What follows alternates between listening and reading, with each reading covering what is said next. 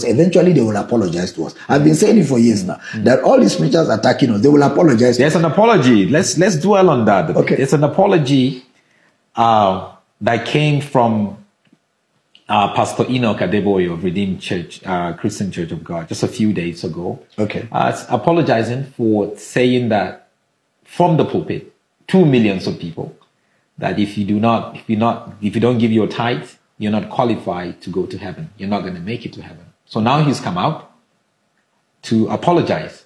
And I was checking it out on social media, and some of the conversations around there, your name was trending, and some of the conversations around there was like, hey, no, you must go and apologize to Dr. Abel Damina.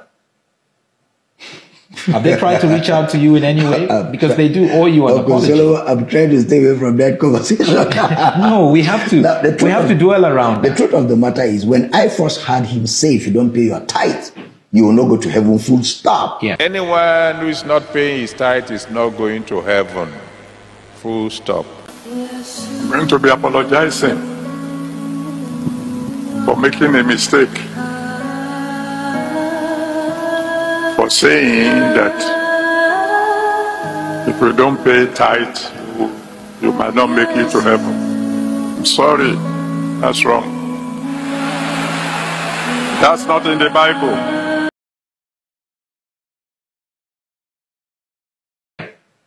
I screamed. Wow. I screamed from my pulpit. I said, you people say we are attacking Christianity. You people say we are attacking the fathers. Okay, you people say we are preaching a gospel that make people sin because we say what Christ did was complete. And you have not yet called out somebody who said if you don't pay tithe, you will not make heaven. I think that's the first person you people should be calling out, which means tithe replaces Christ. The Bible says, for God so loved the world that he gave his only begotten son, that whosoever believes in him should not perish, not whoever pays tithe. So I got loud on that, and people's eyes began to open. So when he apologized, for me that was a step in the right direction. For me that was something, that was a statement that was very weighty, at least for whatever it's worth. Yeah. People are able to know that, okay, there is truth in what I said and other people have said concerning the tithe. Yeah. Tithe in no way is a prerequisite to anything in God. Yeah. In no way at all. Somebody said, what about Malachi chapter 3? Well, Malachi chapter 3 was not written to you. It was written to the priests who were receiving tithe, but they were not paying the tithe of tithe.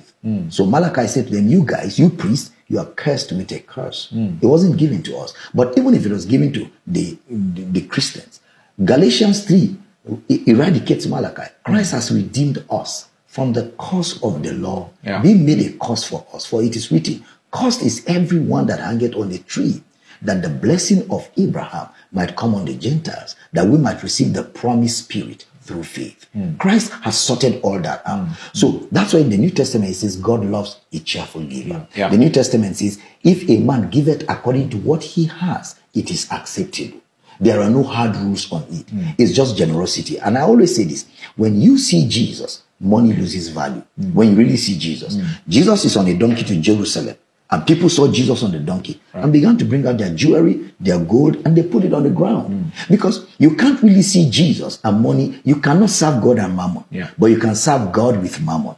When you see Jesus and you see his love, you see what he has done for you, his grace, his mercy. You want to promote what he has done for you so other people can also benefit from it. So generosity is natural. I always say to people think I preach against giving. No, I preach against transaction. Yes. You cannot be a child of God and not be a giver. For God so loved the world that he gave. If it is in God's character to give, it means if you're born of God, in your DNA is the desire to give, but not manipulated giving, not fear-based giving, not transactional giving, but giving out of generosity, expecting nothing in return. Somebody says to me, so what is the benefit of my giving? The benefit of my giving is that when I give, what I gave for is done. If I gave for you to go to school, you went to school. That's my reward. That through my giving, you went to school. So the beneficiary of my giving is not me. The beneficiary of my giving is the person to whom I gave it to. And that's my reward for giving. So, and that is shifting the whole narrative. It's shifting it. And we're going to get more louder because that whole thing has to give way. Now, the point is this. When I got into the Pentecostal charismatic and I started preaching, all we knew about money was tithe. and then seed. Yeah. And then the prosperity thing came in. And then we were taught that if you don't pay your tithe, devourers will come. And we believed it because, and then we preached it, and some people who tithed had some results. So that authenticated it further. Yeah. So we stayed in it. Yeah. But when I finally began to study the Bible in the light of Christ, and I began to look into the scriptures, Old Covenant, New Covenant, and the ministry of today is the ministry of the New Testament, who has made us able ministers of the New Testament, not of the later. For the later kill it, but the Spirit giveth life. So if the ministry is the ministry of the New Testament, was there tithing in the book of Acts?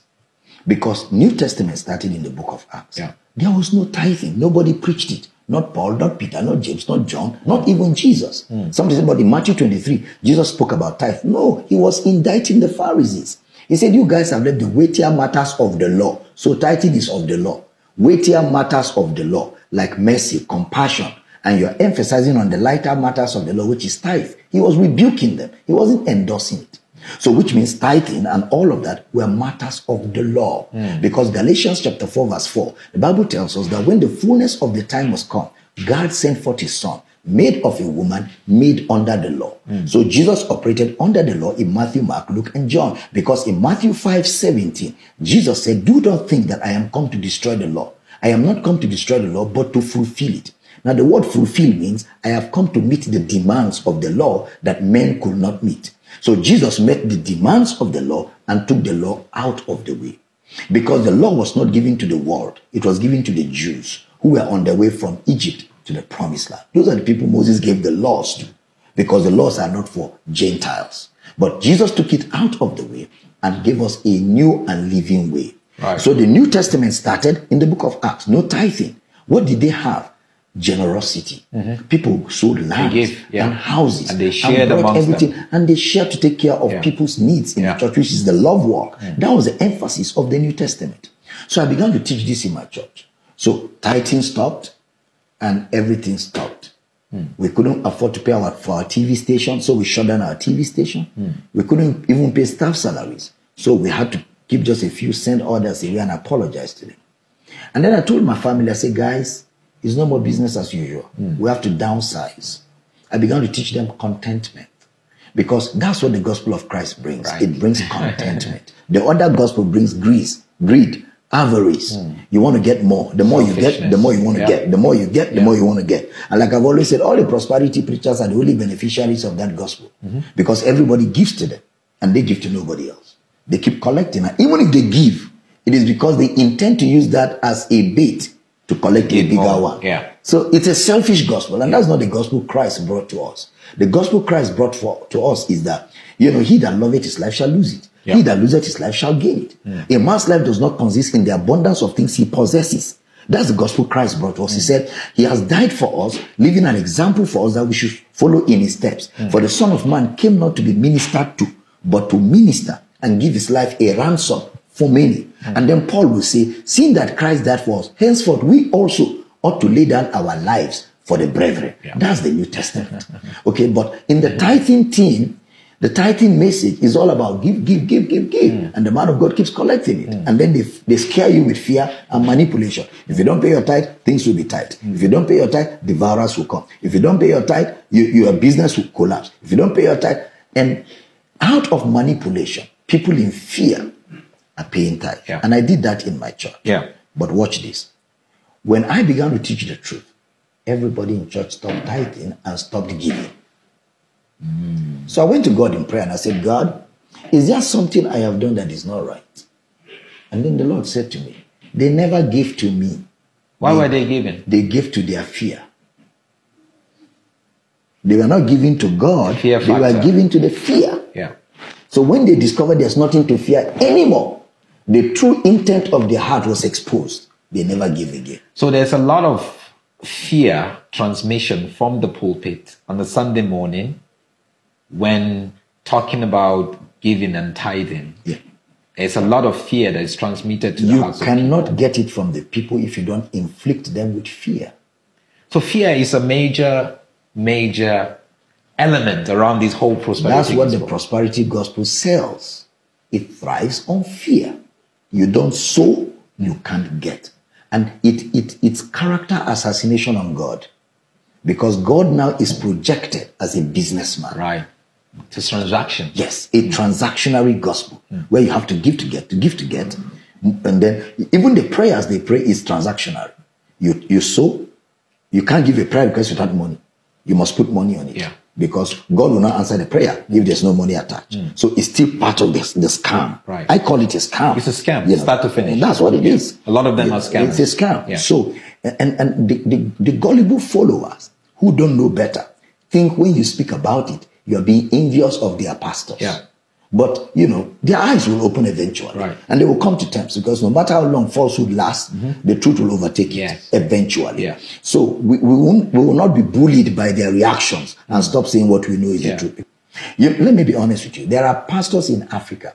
If you take giving money, tithing out of ministry, they will no more do ministry. I can tell you that for free.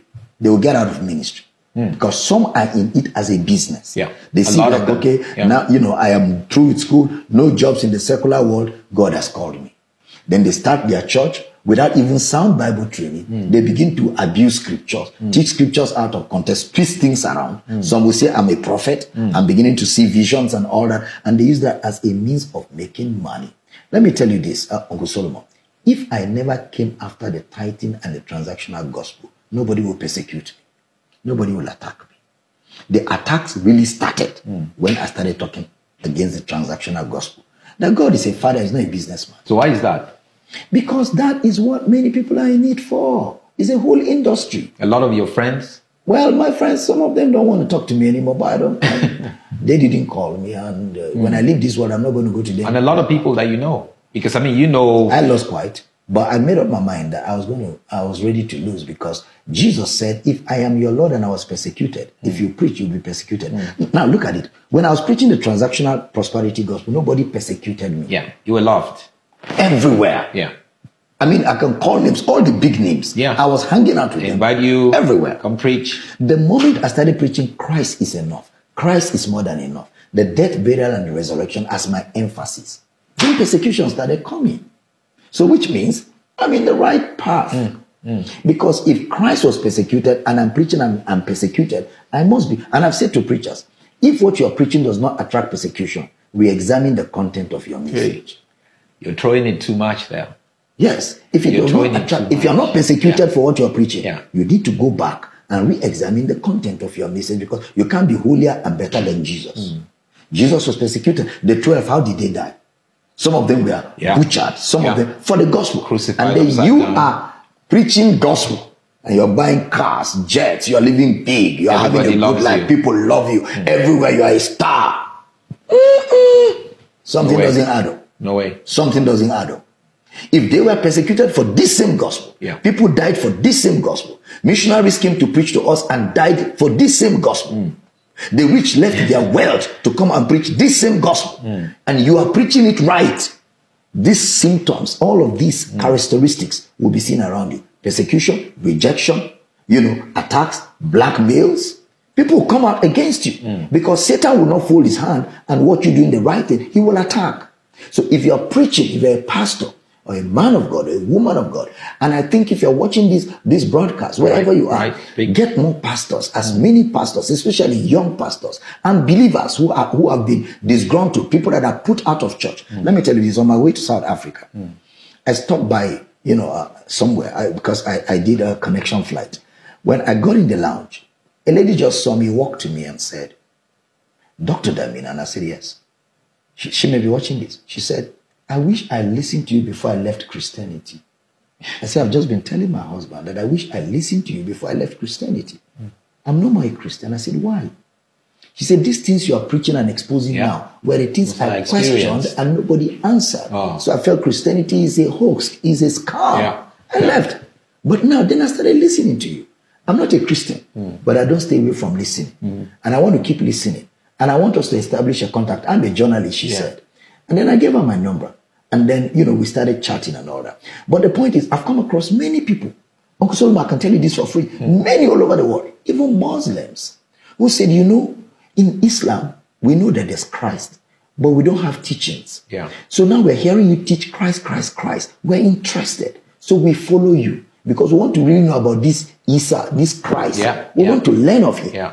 And a lot of them are following me. And they say, I'm not ashamed to say it. Yeah. I'm learning Christ from you. And people are coming, even traditional worshippers, even people that are called atheists. Yes. You know, they are coming back to say, yes. questions we asked in church and nobody answered. What you're preaching is answering my question, so I want to hear more. Because Jesus is the desire of all nations. All men seek him. And if we preach him well, the whole world will come to this knowledge.